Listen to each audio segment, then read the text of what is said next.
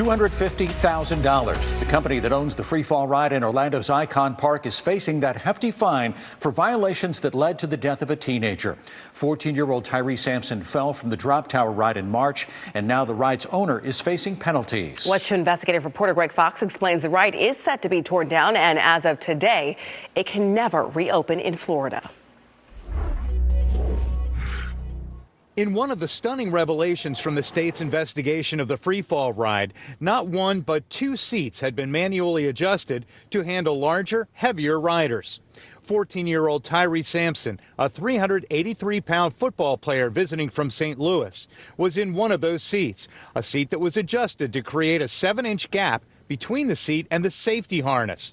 What's more, the state's engineers found the sensor that should have prevented the ride from operating was also moved. On the night of March 24th, Tyree slid from the seat and fell to his death. Because his seat's harness proximity sensor had been improperly adjusted, the ride was allowed to commence even though the ride was unsafe and led directly to his fall. The state also found lax training and no operating manuals on site.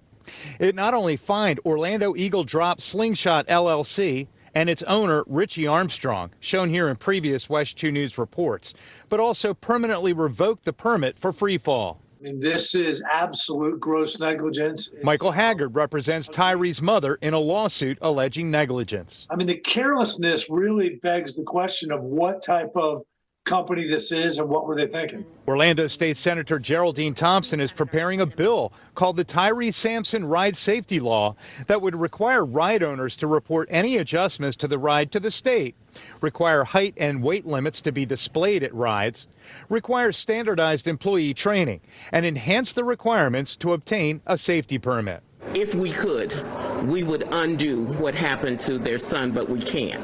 But what we can do is to make sure that our laws will prevent this from happening to anyone else.